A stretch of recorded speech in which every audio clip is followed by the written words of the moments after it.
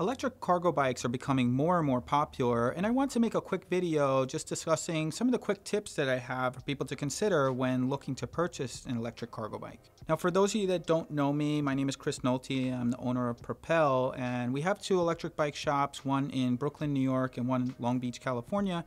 And we specialize in electric cargo bikes as well as bikes for transportation primarily.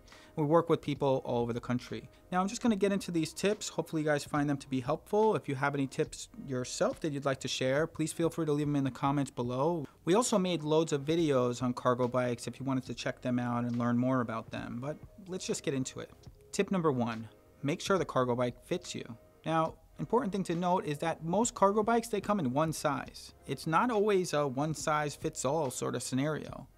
Sometimes riders that are particularly short, they might have challenges fitting a bike, particularly when it's outfitted with certain accessories that might limit the ability for the saddle height to come down or that sort of thing. This is an important thing to note, or even sometimes if it's a taller rider, you might find that the bike feels a little bit too small for you. So if you have the opportunity to test one, certainly a great idea. But if you need some help deciding on some of that stuff, checking out some of the cargo bike groups can definitely be helpful, because sometimes you can actually connect with people that are the same height as you and that might be riding one. But an important thing to note is not just about your height, but it's actually your inseam. Just because you're 5'2" doesn't mean that you necessarily have a short inseam. If you have a longer inseam, that might be helpful. For example, I'm 5'9" and have a 30.5-inch inseam, but I've met women that might be 5'4" and have a 30.5-inch inseam. So they'll actually be able to fit, in some ways, a similar sized bike as me, which is kind of interesting.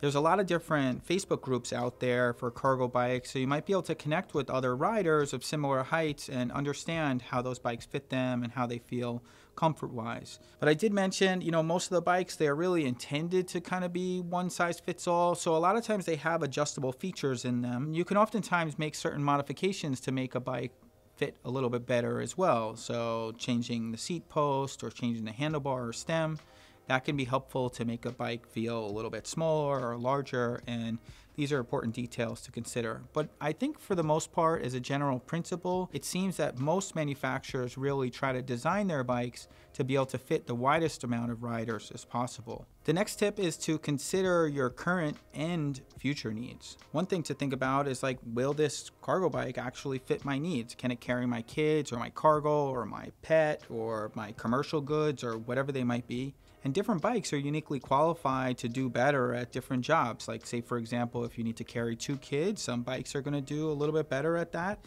Then, maybe you need to carry just 1 kid, or maybe you need to carry 3 kids, or maybe you don't need to carry any kids at all. You just want to carry your dog. If you have a small dog or a big dog, there's different bikes that are going to be better fits for this. But generally, when you get beyond 2 kids, it's not quite as many bikes that will actually fit that specific need. Generally get into more like a front loader cargo bike that might have a couple of seats there. Some bikes you can potentially put 1 small seat in the front and a couple seats in the back, and that's another setup for a larger family. Urban Arrow has a couple different options. You can put a couple of seats in the front. Actually, the Urban Arrow probably can accommodate the most amount of kids, because you can technically put 4 kids in the front and 1 in the back. That, I think, was the max that you'll probably see for most of the cargo bikes, at least what we offer. There are some other ones out there that are like a school bus that could potentially carry 5 or 6 kids up in the front. I don't know how pleasurable experience that is riding. It's kind of more like riding a stroller around. If that's what you need, that's cool. If you got that many kids, more power to you. Mostly what we see is the 1 to 3 kids, occasionally 4 kids. And I know that I'm talking primarily about kids. That seems to be what most people are going for cargo bikes. But I think that more and more we're seeing commercial usage, as well as carrying dogs is a really big one. And generally speaking, I see front loader cargo bikes. I think that actually goes into my next tip. Do you want to carry your cargo in the front, or do you want to carry it in the back? There's kind of pros and cons to both setups. For a lot of people, when they carry the cargo in the front, it's going to end up having the weight a little bit lower to the ground, generally a little bit easier to balance. But I think psychologically people have trouble wrapping their heads around that, because the idea that you have this wheel, it's way out there, and the handlebars are not directly connected to it in the same way it is on a normal bike, it's kind of weird to people. But actually when you ride it, it's pretty natural. It takes a little bit getting used to kind of wrap your head around it, but once you do, it's pretty comfortable. And that's actually the preferred type of cargo bike that I like to ride. partly because there's one in particular that I ride that's full suspension and it's just really comfortable. It can go fast and it can carry loads of stuff. But then you have the rear loader, and that's very popular, partly because it just has more of the feeling of a traditional bike. It's a little bit more standard in its style and that sort of thing. And they're generally a little bit lighter because there's less material to them. You know, the front loaders, they usually have a big box on them. It's just a different experience, but sometimes people get concerned that you can't see the cargo, particularly if you're carrying kids. It's nice to have the experience to have the cargo up front and to be able to look at them and have conversations, etc. I mean, you certainly can still do that in the back, but you know, it's all a matter of preference. But sometimes some of these bikes can have unique features, like we offer one cargo bike called the Turn GSD, and that can stand up on its rear end. Now that bike's very helpful because in an elevator, you can take up less room. It might be easier to say like tuck it behind a door in your bedroom. I guess that's probably the next tip I'd like to discuss is where are you gonna store it? It's not like a traditional bike. So I know one thing that we're encountering a lot in New York City is people have bike rooms, but a lot of times these bike rooms have specific restriction. Like for example, you got to hang your bike on the wall. That's not always the easiest thing to do with the heavy cargo bikes. Some of them could weigh upwards of 100 pounds. Some of them are a bit lighter, but you know, still, it's not so easy and they don't always have the standard size and form. You know, that's one scenario. Another scenario could be just, you know, hey, I have to lift it upstairs. That could be kind of challenging with cargo bikes because, as I said, they generally are heavier. Maybe it's you gotta bring it in the garage or whatever. You know, storage constraints can be a big deal. I know a lot of people that will store their bikes outside in New York City and they just put a cover on it and some heavy-duty locks and get insurance, and you leave the rest up to fate, and you know, you just do your best with security, and that seems to work for a lot of people. The next one is consider your budget. Now, this one comes up quite a bit. I think a lot of times when people initially consider purchasing a cargo bike or electric cargo bike, they're often surprised at what the prices are because they can be pretty costly. We often get comments like, oh wow, that's as much as a used car or this and that. You know, really, these are very special bikes and they're designed to be very strong. Certainly, you can make a pretty inexpensive electric cargo bike, but how well is it going to perform? How safe is it? Is it going to actually meet your needs? Is it going to bring enjoyment and pleasure to your life? I think you have to weigh the value in this thing. Sure, it might be a little uncomfortable or unfamiliar to somebody to spend this much money on an electric cargo bike or a bicycle just in general, but if you actually start to compare and contrast the different bikes out there, you can say, hey, maybe it might make sense to spend a little bit more initially and not have to upgrade in the near future, or have something that might last a little bit longer or potentially be more durable. Now, I'm not saying that every inexpensive cargo bike or electric cargo bike that's on the market is low quality or that it's not worth purchasing. I just think that it's a good idea to try and lay aside some prejudice you might have towards some of the more expensive ones out there. And, you know, just do your research and take your time and speak to other families and see what their experience is. And if you are on a limited budget, considering a used electric cargo bike or potentially financing one could be really helpful. The next important consideration is where you're going to get it serviced. Some people might be comfortable doing most service themselves, and generally the better cargo bikes, I think, are really not too challenging to service, but there can be some things that are a bit tricky to manage. And I think it's important to consider that not all bike shops would be comfortable working on all electric cargo bikes. Maybe they don't have the space for it, or maybe they just, you know, feel limited in their ability, or, you know, they're concerned about liability or whatever. And I think it's important to consider what that experience is going to be long term. Being able to properly maintain the bike is going to be very important in finding enjoyment from that electric cargo bike for years to come. Another important detail to consider is the regulations in your area. There's different ones as far as carrying kids. Sometimes it's as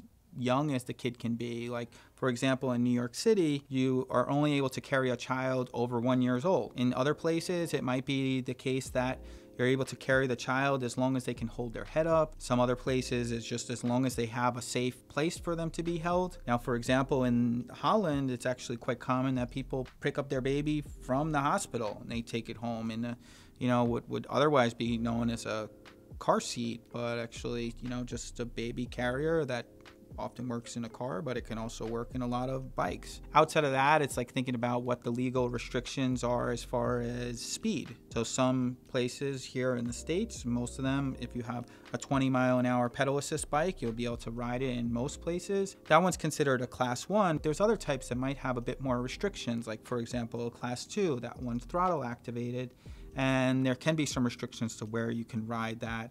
And then there's class 3, which is a 28-mile-an-hour pedal assist bike, and that one can have some restrictions further. I know some people might even say like 28 miles an hour with kids on board, like that sounds crazy, but you know, the reality is that it still is a relatively popular mode of travel, and sometimes you're not always traveling with the kids. Like a common scenario that we see a lot is somebody goes and drops off their kids and then they ride to the office, and maybe they want to ride a little bit faster when they don't have the kids. So having those options I think is important, and I guess that would probably be my next suggestion or consideration, to think about the specs that you need. Now you could think about that in the motors, really like how much torque. Now a lot of companies will have you believe that watts is really the most important thing, and that's what's going to actually get you up the hill. From my perspective, torque is really what's most important. That's what's going to actually help you to really carry that cargo and push you along. Sure, watts can come in as a factor, but actually the measure of torque is a more realistic measure as how that's going to actually perform. And we tend to prefer motor systems that are in the center because you can use the bike's drivetrain like a transmission and drop into a lower gear. It's especially helpful if you're carrying very heavy cargo or if you're going up very large hills. But having a more powerful motor, a motor with more torque to it, can be very helpful in those scenarios as well. So, you know, just considering in what you need and that sort of thing. And then considering like, how much battery power do you need? How long of a distance are you going to ride? This is an important thing to think about. And then on top of that, just thinking about some of the other details like the drivetrain. If you opt for a cargo bike with a belt drive and say like an NVOLO hub, they're generally very easy to use, and a lot of people really appreciate that, and they're generally a little bit lower maintenance.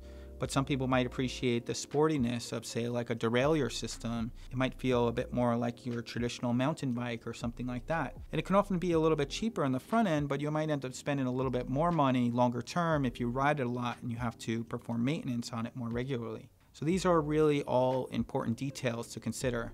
On top of that, you know, thinking about the different tires on the bike, maybe having a bit of a wider tire can make the bike a bit more comfortable. Suspension can also add to the comfort as well. It can also make it easier to handle different terrain. And I think that's the other thing I would really encourage you to consider is what type of terrain you're going to ride the bike on. Are you riding primarily on pavement? Might you ride off-road a little bit? If you are riding off-road or riding on rougher terrain, you might want to have wider tires with perhaps a little bit more traction. Maybe suspension is an important factor to consider. And then, you know, other things in relation to terrain and really how you're riding is like the weather, for example. Are you going to ride in the snow? Are you going to ride in the rain? Having weather protection on the bike could be really helpful. A lot of times the front loaders, they have really full enclosures to put the kids in.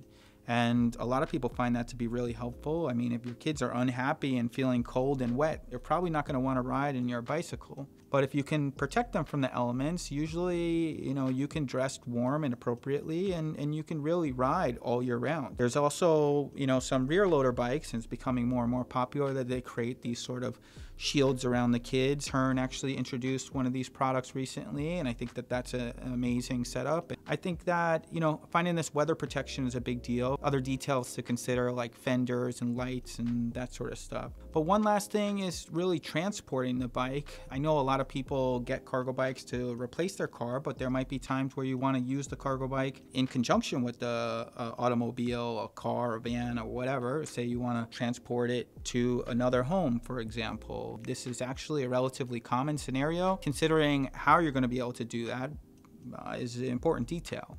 You know, a lot of times these bikes won't necessarily fit on standard racks, whether it be the weight restrictions or the wheelbase. Considering how you're going to transport it is important to think about. I really encourage everybody to think about that early on, because you don't want to limit what you can do with the bike or where you can bring it. Once you get used to integrating this into your life, you don't want to feel like you're not able to get your full enjoyment out of it. But I'm wondering, what's been your experience with these things? Overall, I hope you guys found this to be helpful. If you have any other questions, leave them in the comments below. We're always happy to help And I'm sure that other people will be happy to chime in as well. We certainly appreciate that because nothing really can beat firsthand experience. Now, I only have the limited experience I have myself, and certainly I speak to a lot of people and I learn from a lot of other people. But if you have your own particular experience, I encourage you to share it. So that's it for now. Let us know if there's other videos that you like to see, and I look forward to seeing you in a future one. All right, well, see you soon.